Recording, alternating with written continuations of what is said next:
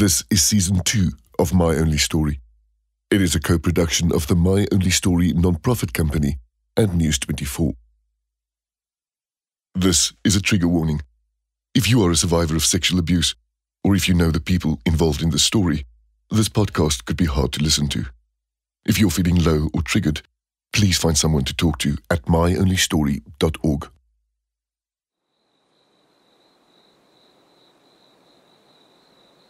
It is just before midnight on a cloudy Saturday evening in November 2018. We are in the sanatorium, or clinic, of the third most expensive school in the country. Two boys are spending the night there. Earlier, they watched television, the rugby test between the Springboks and the Scots. This is Scottish Rugby TV.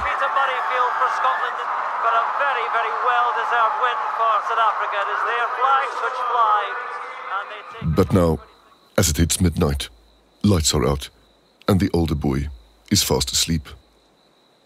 But not 16-year-old Thomas Kruger. In a few minutes' time, he will get out of his bed on the upper floor. He will put on a white t-shirt and some blue and white shorts.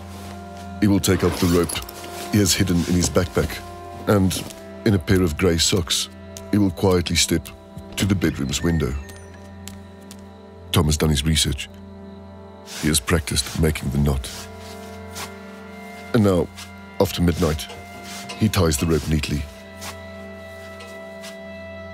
He squeezes through a window that seems impossibly small for a high school boy, even a wiry one, like Tom. Now Thomas is sitting on the sill of the sanatorium's window. Right in front of him, in the cloudy night, lies the school's water polo pool. Thomas grabs the rope. He pulls it over his neck. He tightens the noose. And then he launches himself from the windowsill. Instantly, his spine snaps, because Tom did his research. He is dead long before daybreak. And there he hangs all night, on the side of the sanatorium, until 9 a.m. That's when his sister enters Tom's room with breakfast on a tray. She finds an empty bed, and with the other staff, she frantically starts searching. Finally, a tuft of red hair catches someone's eye. It is sticking out above the windowsill, with the boy's stiff corpse hanging underneath.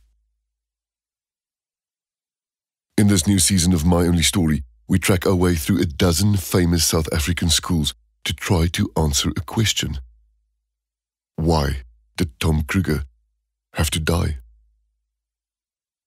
I'm Deon Wiggett, and this is My Only Story, a podcast and a live investigation.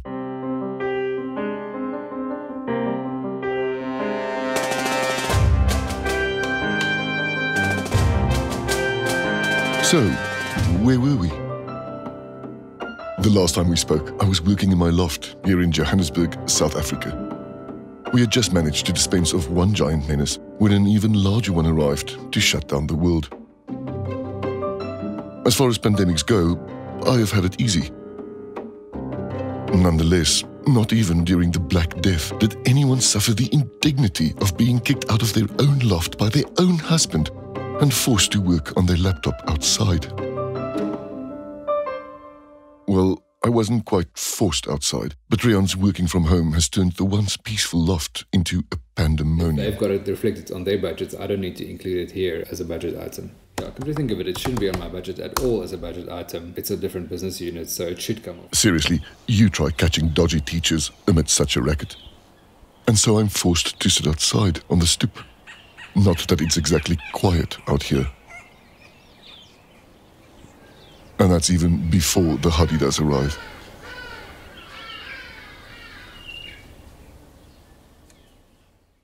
Still, give me 100 Hadidas, but do deliver me from the violence of Rian's work life. When season 1 ended, I was writing the book, even though my mind kept wandering. I was over Willem Breitenbach.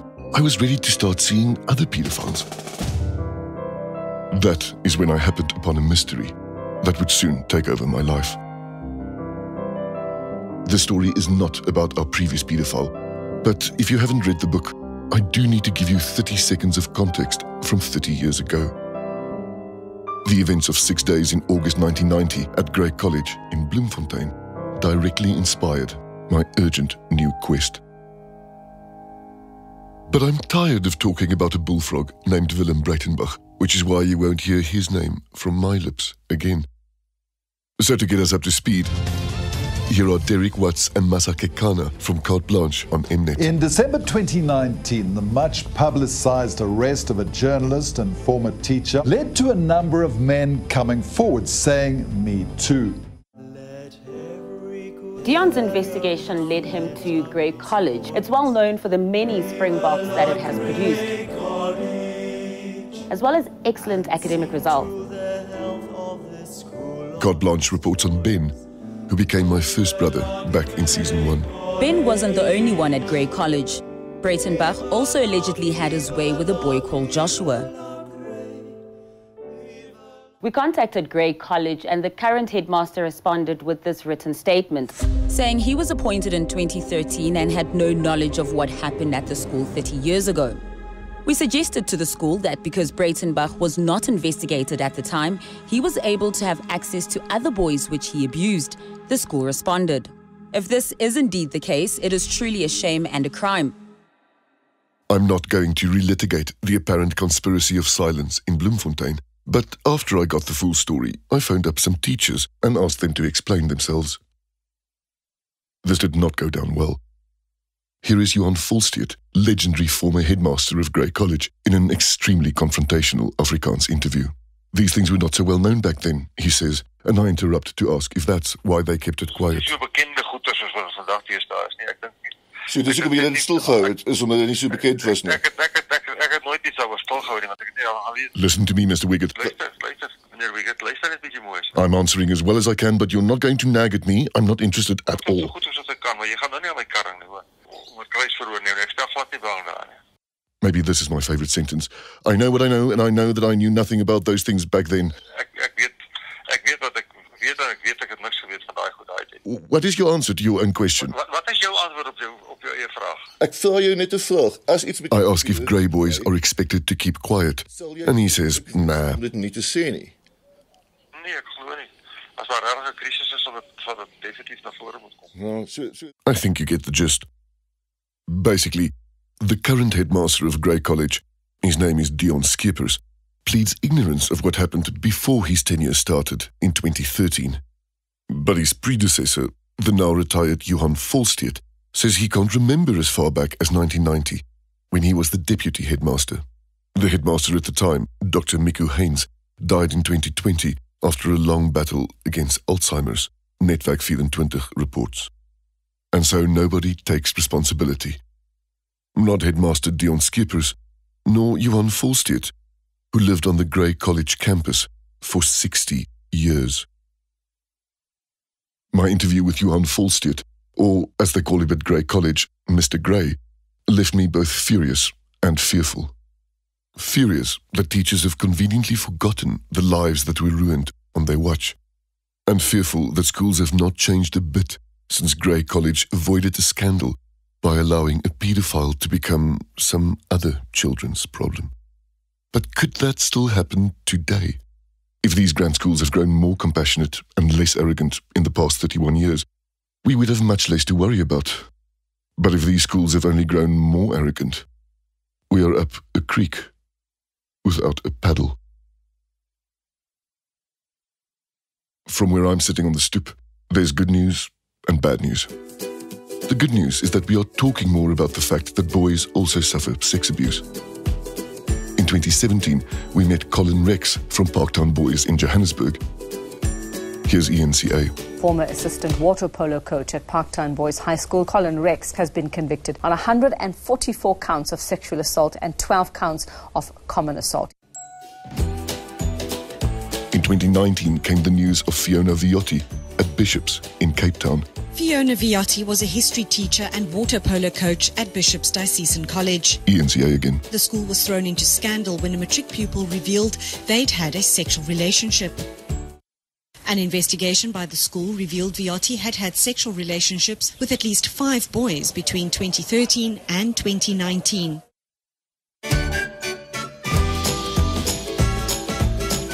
And earlier this year, we heard that Deon Kreuser has been arrested in Australia after quietly leaving Pearson High in Port Elizabeth.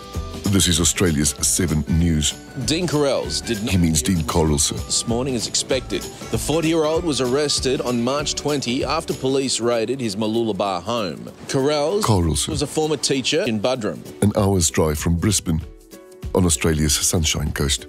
He was also a prominent water polo coach. The case was adjourned until June 2. Things would only get worse for Deon Kreuser.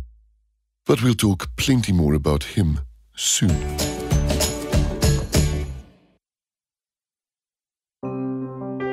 It's good news that sexual predators are being exposed, because that means people are being warned against them. There is bad news though, and it is considerable. Even though there is a pattern that is plain to see, the schools do not bother.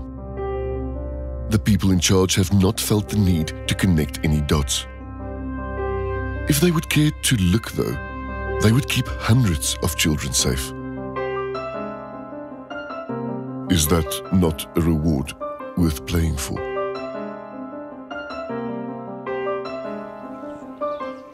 On an autumn's afternoon, 18 months ago, I'm sitting on the stoep and I'm sifting through the tip-offs I received from Season 1.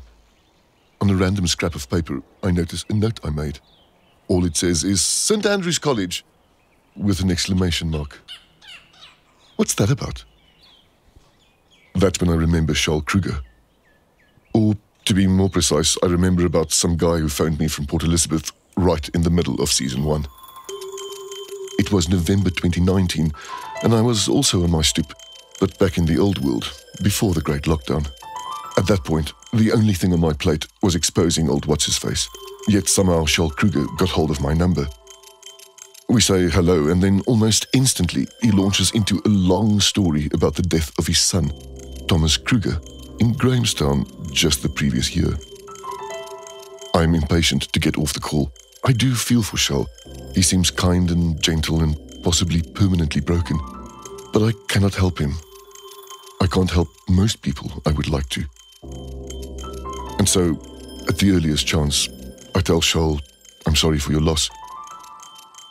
And then I make my excuses, and I hang up the phone. And then, on the stoop, it is 4 months later, and I'm looking at a scrap of paper that reads St. Andrew's College. And I'm remembering how distracted I was when someone told me his life tragedy.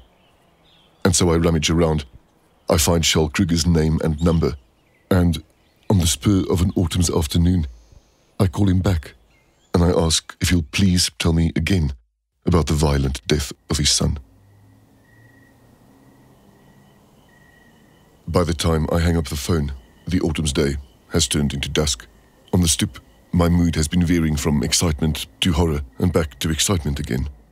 It's maybe a bit insensitive to say so, but the Kruger mystery has me spellbound. And so I sit back in my chair and, like a real detective, I light my metaphorical pipe to stare at the pieces of the case. There are tragic heroes and colourful villains and a violent death that may have been avoided. Still to come are secret signals, confounding code names, the suggestion of conspiracy, and stakes that rise and rise. During the long lockdown that follows my conversation with Charl, I would get uncomfortably close to the personal lives of teenage boys. My social media habits will turn bizarre. I'd learn the names of almost everyone at St. Andrew's College. I'll trail my way through the inappropriate pictures posted by schools on Facebook and Instagram. Until much, much later, I discover the most dangerous platform of them all. WhatsApp. As I get deeper into a WhatsApp group, I will find myself closer and closer to a group of vicious teachers across the country who help themselves to the children in their care.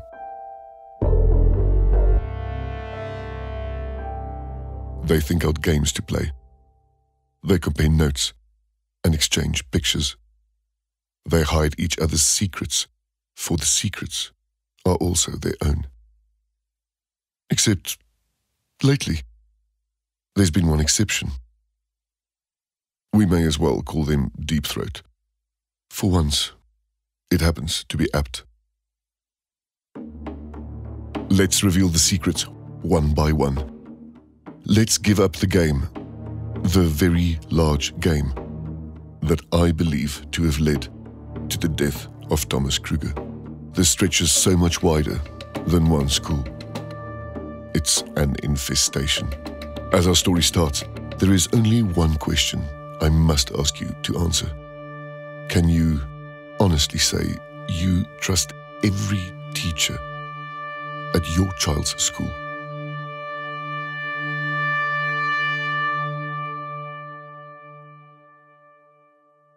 After my call to Charl, it is obvious to me where my journey goes next. To the Eastern Cape of South Africa. Imagine a land where the sun shines all year over unspoilt landscapes. Eastern Cape tourism. Open spaces and pure air revitalizing body and soul. We see people boating. Imagine crystal clear water teeming with marine life. We see a whale. Imagine wild beasts roaming the bush with pride. Buffalo. Imagine friendly people filled with the spirit of Ubuntu welcoming you to explore this magical land. The birth and resting place of Madiba. Mr. Mandela. Wamkelekile in the Eastern Cape, a province that is yours to explore. Shall we? My name is Charl Kruger. I'm 50 years old and I'm a financial advisor from Port Elizabeth. Well, Port Elizabeth is what the Eastern Cape's commercial hub used to be called, but then a narrative complication in the form of a name change. My name is Charl Kruger. I'm 51 years old and I'm a financial advisor from Ngqakamba. When we started production on this season, the city now known as Ngqakamba was still called Port Elizabeth. So that's what it's called in most of our tape. In the same vein, Grahamstown is now called Makhanda, but almost everyone we recorded still calls it Grahamstown. Be assured, we're not using the colonial names out of nostalgia. Quite the opposite. Rather, we're telling a story, playing a game of cat and mouse, with firmly colonial roots. The action is not really set in Ngqakamba or Makhanda. These are stories that bloomed and festered in Port Elizabeth and in Grahamstown.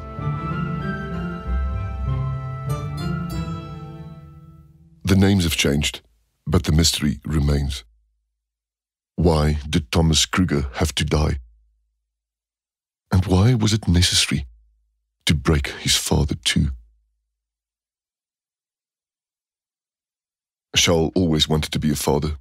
On the day he finds out that his dream is coming true, the World Trade Center is still standing in downtown Manhattan.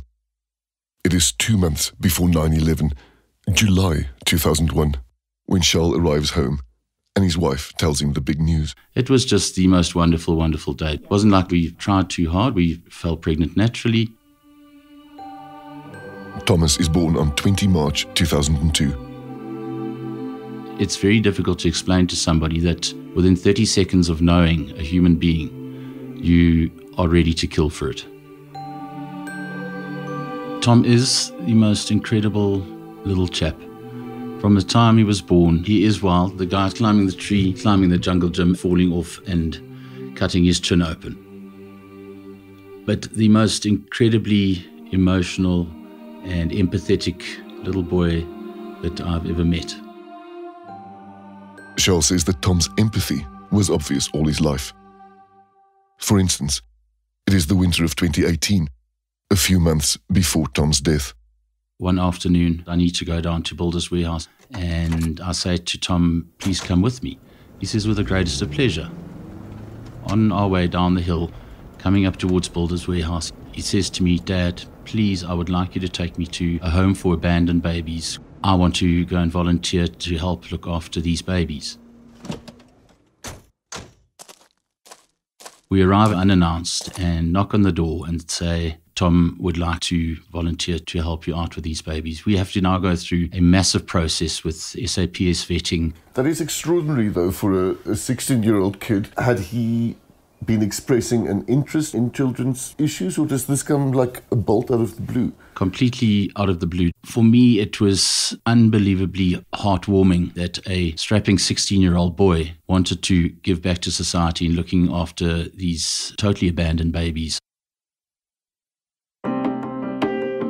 This was a few months before Tom's death in 2018. Now, to reduce confusion and heartache, there are 2 years I must ask you to keep track of today, 2015 and 2018.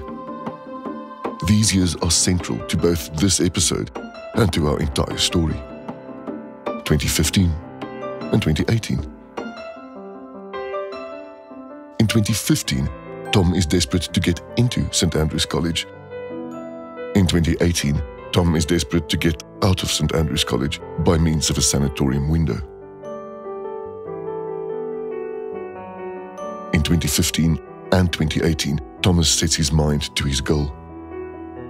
And both times, his plan succeeds. So it is 2015. We are in Port Elizabeth, and Tom is a grade 7 pupil with a big dream. He wants to go live at a legendary boarding school, the splendid St. Andrew's College in Grahamstown, where character is built and boys grow into men. This is one of their war cries.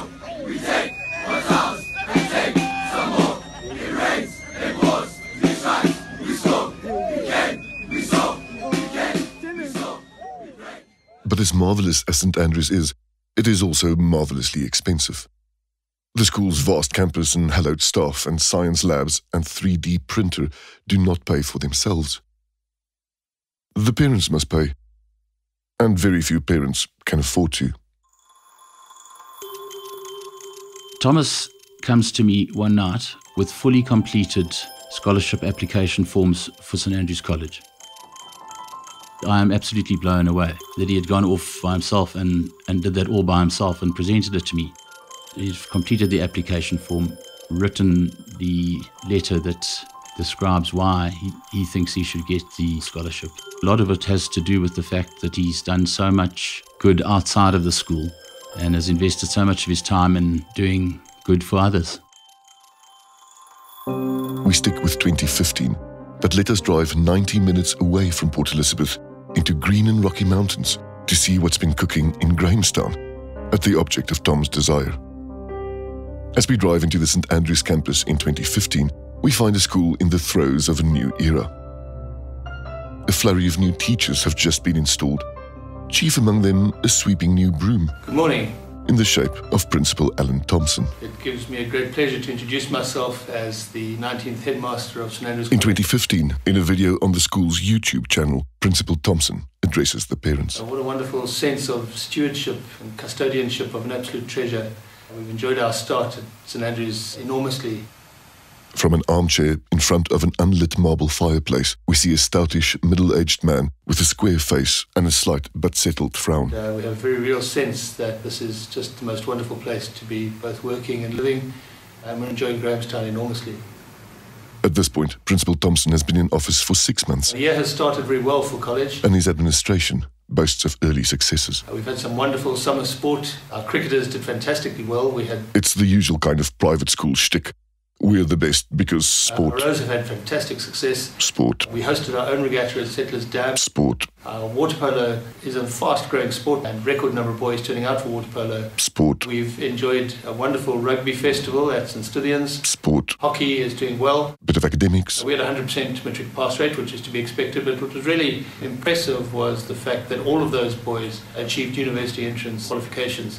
And then a quick look in from these guys. The sort of third leg to the pot is the cultural side of the school. A really progressive and challenging production of Metamorphosis. It went down well. It was a challenging piece, but played to great reviews. Oh, and then... The spiritual life at college is healthy. Father Gary does a wonderful job preparing boys for confirmation. These stunning outcomes give some insight into just how fine an education you can buy if you have 300,000 rand per boy per year, including boarding, but excluding optional, not optional, extramural activities. Indeed, it doesn't take Alan Thompson long to acknowledge the financial and reputational challenges these expensive schools face. One of our key priorities is ensuring that we have strong demand, and driving demand we're looking to create real excellence in everything that we do. And then the new headmaster expresses his wish in an unusual royal plural. It's my hope that we are able to hold the trust and tradition that's been left to us, and we're able to nurture it and enable the school just to continue to flourish and to live as a deeply traditional school that's respectful of its great heritage, but at the same time is a really state-of-the-art, progressive, modern, forward-thinking institution. Still, in 2015, it is a few months later, and we are at the Kruger family home in Port Elizabeth. We get sent an email from the school to say he's been awarded the scholarship. Ecstatic. The two of us are beaming with pride, knowing full well that he had done all of this by himself. Just absolute elation at the fact that he's accepted into this fine institution. Thomas was over the moon. We were all ready and set for Tom to start his new journey at St Andrews College in 2016.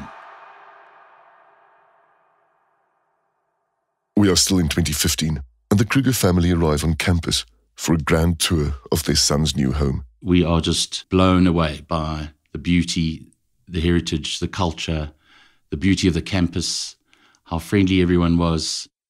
As the Krugers stroll across the vast campus, they would have noticed the 6 distinct hostels or houses where the boys of St Andrews board. The oldest one, Upper House, dates from the 1850s, and they just don't build them like this anymore. Elegant, old-world dormitories that seem both grand and intimate, like Hogwarts in Harry Potter, but with South African accents. Just like in Harry Potter, the students at St Andrews get divided into houses. There's even a sorting hat of sorts. The house to which you're assigned at St Andrews is every bit as crucial as in Harry Potter. If you're in Gryffindor, you never get to see the dorms at Ravenclaw or the dungeons at Slytherin. That's St Andrews for you. You see school through the eyes of your house. Its leaders and culture completely dominate your high school experience. If you're in Espen House, you'll be there from grade 8 to matric, and it's highly unlikely that you'll spend much time in the bathrooms at Merriman House or be hugged in the hallways of Upper House. Of the 6 houses, today we need to note just one of them, Espen House, where Tom Kruger will live until the last year of his life, 2018. So let us move 3 years forward now, from 2015 to 2018, and the final days of Thomas Kruger's life. It is Thursday, 15 November 2018, on one of the impeccable green fields at St Andrews College. Thomas and his classmates are standing ready to participate in one of their school's great traditions. On paper, it seems like an excellent idea. Together with the grade 10 girls of sister school DSG, that's the Diocesan School for Girls, the grade 10 boys of St Andrews will embark on the legendary John Jones Fish River journey, or simply journey. For the next 3 weeks, without phones but with adult supervision, they will hike, row, scramble and climb their way from the source of the Great Fish River until finally on day 21 they reach the river's mouth on the Indian Ocean, and everyone sprints over the sand and into the sea while laughing and crying and congratulating each other, like in this audio from 2016. We're so good, it's unbelievable.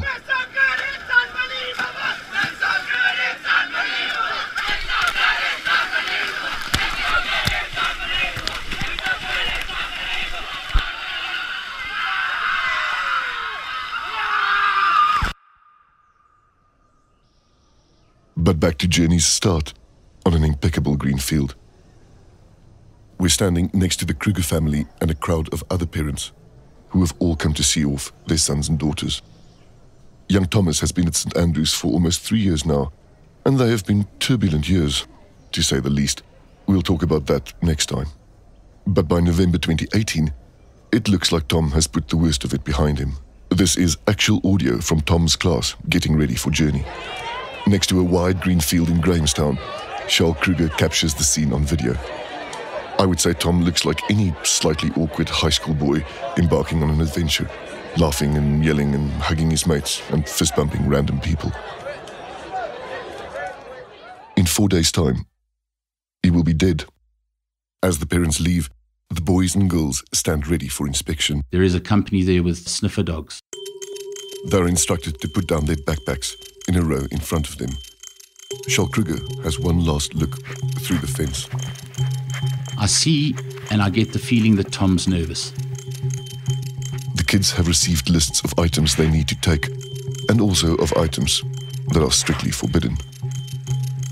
It gives me no pleasure to say this, but the sniffer dog should reconsider his or her career in security.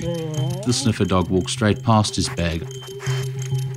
I could see him almost jump for joy.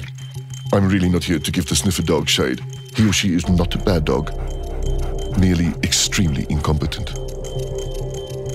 Maybe if the dog detected what Thomas was hiding, everything would have turned out differently.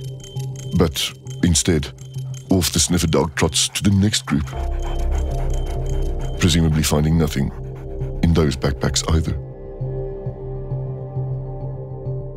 As the new group placed their backpacks down, I called Tom over to the fence that we were looking through for one last goodbye. I have a black bangle that Thomas gave me 6 years before this. I take it off and I put it on his wrist. And I say to him, "My boy, this is the most valuable possession I have. Please bring it back to me safely." And those were the last words I say to Thomas Lester Charles Kruger. I went to see Tom in First Avenue funeral parlour to say goodbye to him, and I removed the bangle off his wrist in the room in the funeral parlour. Is that the bangle on your wrist there? I do have the bangle on my wrist. Bloody thing's about to bust, so I'm going to go and have it tattooed onto my wrist, yeah.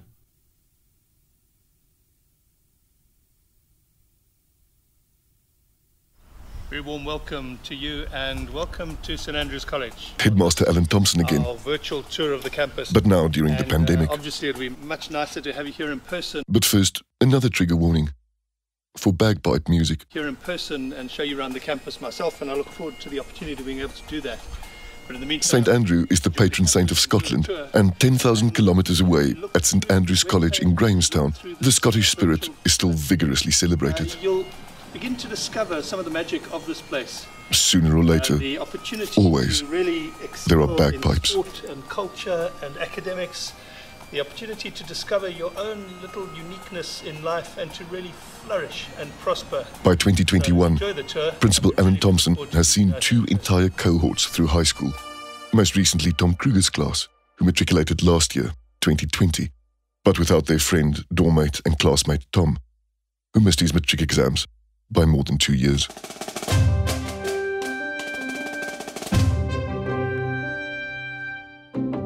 In the media, we report thoroughly on cabinet ministers and do deep dives into the tenures of even minor CEOs. But seldom do we take the opportunity to rate the famous headmasters. These elite headmasters have monumental influence in the world of education, but we don't even know their names. Never mind their views on the issues facing our children. What can we do about naughty schools and teachers who won't listen? I think maybe it's time for some discipline around here. Some detention time for the teachers who have failed. If a huge investigative hoo-ha is the only way these schools will listen, well, let's have a big hoo-ha. It's not that I have something against schools. It just seems to me that some schools have something against children.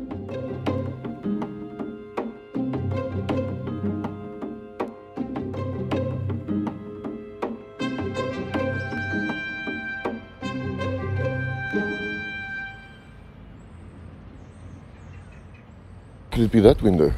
That's me, earlier this year on the St Andrews campus in Grahamstown. I'm standing outside the 2-story sanatorium with producer Alison Pope, and we are trying to work out through which window Thomas hung himself. The way Charl describes it is that Tom would have had to squeeze his body through, and that window is bigger. Yeah, it is.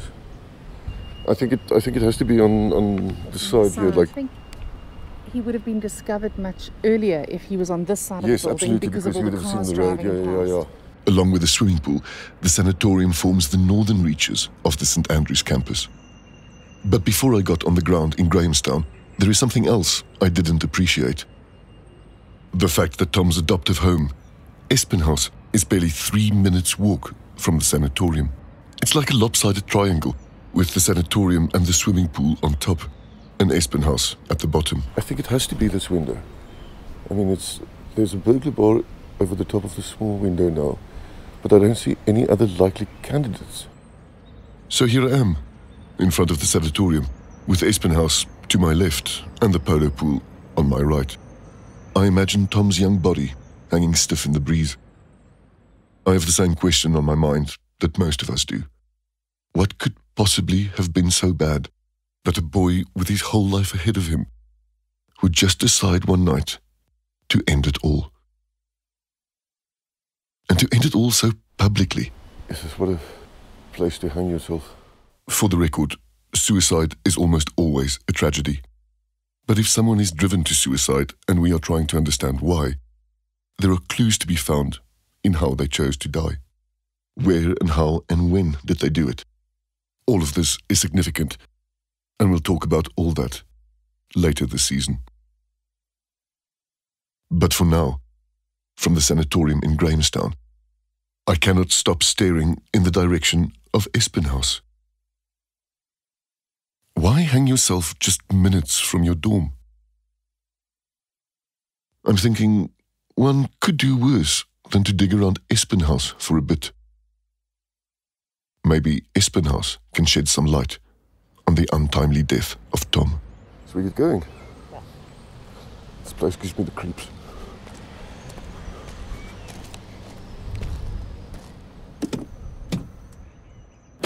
Deon, there are no words to describe the loss of a child. And it's highly cliched to say no parent should ever have to bury a child. Your life gets turned upside down. There's just no way to describe the pain. I suppose I can describe it to you. But it's like you're getting flu and your body starts to ache. Well, multiply that by 1,000 times, and that's how I feel sitting right here now. And it won't go away. You can't drink it away. There is nothing I can do to get rid of it.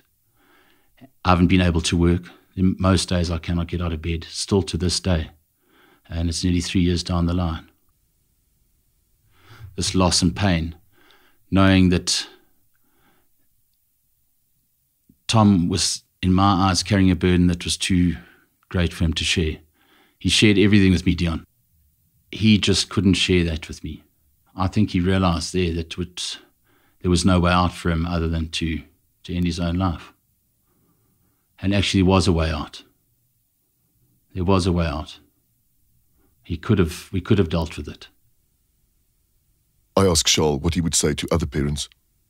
My primary objective through all of this is to prevent it from happening to your child. Because from what I've read and investigated over the last 2.5 years, is that this is rife in institutions across South Africa. And it's got to stop. Because this can happen to your child. Okay? Because it happened to my child and the outcome was life-changing for everyone involved. More heartache and pain I have never felt in my life before. I'm not scared of pain. But this is not a pain you want to go through. So the primary objective is to make sure that this does not happen to your kid. And if the institution has enabled it, they need to be held accountable for their actions. Since Tom's horrible death at the end of 2018, Charl has been consumed by getting justice for his son and by changing the system that led to Tom's death. The institution needs to be held accountable, but most of all, the abuser needs to be held accountable. But first, I want to bring us back to the stoop 18 months ago. To the afternoon, I phoned back Charl Kruger. After our long conversation, Charl forwards me 3 voice notes. 3 voice notes he found on his late son's iPhone.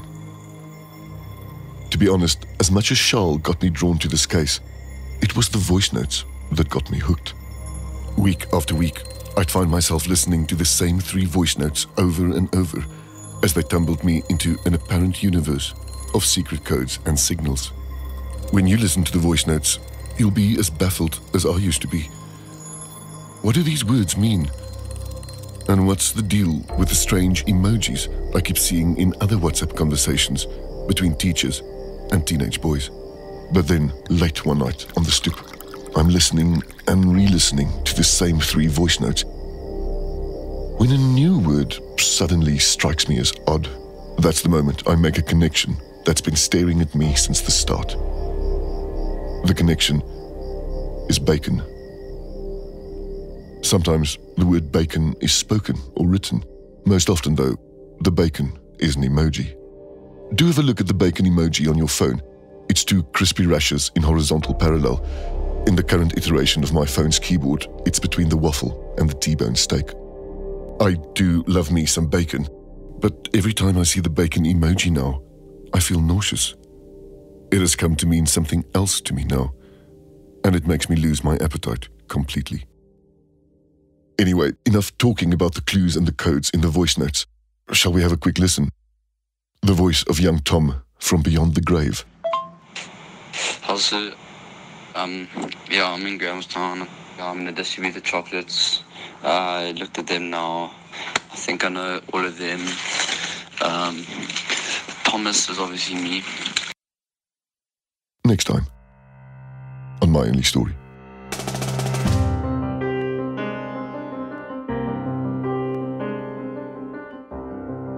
If you're listening to this podcast in September 2021, this is both a manhunt and a live investigation. Did you know Thomas Kruger? And do you think you know where the story is heading? Please get in touch with me via myonlystory.org. Unburden yourself. Let me in on your secret, and I will take care of the rest. Wherever you find an elite school, you'll find a code of silence. But when a code of silence creates a hiding place for the dregs of humanity, it needs to be overridden by a code of decency, a code of honor and of righteousness. You know, all those noble values that are codified and espoused by every elite school, but then get subsumed in the name of reputation and of secrecy and silence. Silence does not save children from harm. Determination does. And that is really what My Only Story is about. Having a voice, making a big noise, trying to keep children away from the adults who want to deceive them. Help me to complete this investigation. In the next 6 weeks, in the South African spring, help me to get rid of a ring of teachers who may have their eyes on a child near you.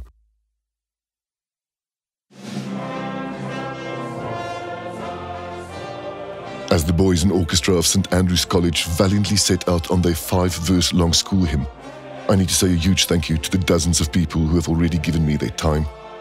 The boys and girls, men and women, parents and guardians, and various people of compassion. And here's a huge big shout out to the teachers and coaches who have been willing to talk to me so far. If you're an adult participant in these stories, you're either for us or against us. If you're for us, please get in touch. If you're against us, we'll get in touch with you. The headmaster of St. Andrews, Alan Thompson, responded this week to questions from News 24. He said Thomas Kruger, quote, was a very well-known and much-loved member of the community. We have reviewed every step of this incident and believe that we did everything possible in the best possible faith with the information that we had. We were in regular contact with Tom's parents, and Tom himself was engaging in a positive way. This is a tragedy unlike anything we have seen before or since, end quote. Headmaster Thompson says the death of Thomas remains unexplained. Quote, we do not know, and to speculate and to engage with rumour would dishonour the memory of Tom, which we cherish and respect deeply. We investigated every aspect of this incident, reviewed it independently, and found no obvious triggering event." End quote. For more reaction from Alan Thompson and other parties, see the reporting on news24.com. Whoever you are, please continue sending me your information and your tip-offs. You can contact me completely confidentially at myonlystory.org or message us on WhatsApp or Telegram on 072 382 7030. myonlystory.org is also the place to go for bonus materials and loads of resources about recovering from sexual abuse. My Only Story is written and edited by me, Deon Wiggett. The executive producer is Alison Pope. The associate producer is Nokuthula Manyathi. And the sound engineer is Jefferis. The original score is by Charl-Johan Lingenfelder, and our artwork is by Carla Kreuser. Additional reporting by News24's Sesona and Ngqakamba. News24's production manager is Sharlene Rood, and their editor-in-chief, Adriaan Basson, is our editorial advisor. Special thanks to Sheldon Morais and Mpho Raborife. At myonlystory.org, there are loads of links to people to talk to, depending on where you are in the world. If you're in South Africa, you can always phone SADAG on 0800 456 789. It's sequential and easy to remember. 0800 456 789. My Only Story is out every Thursday at 5 a.m. South African time. Subscribe on your favorite podcast app and follow the developments all week long at news24.com. This has been a co-production of the My Only Story non-profit company and News24.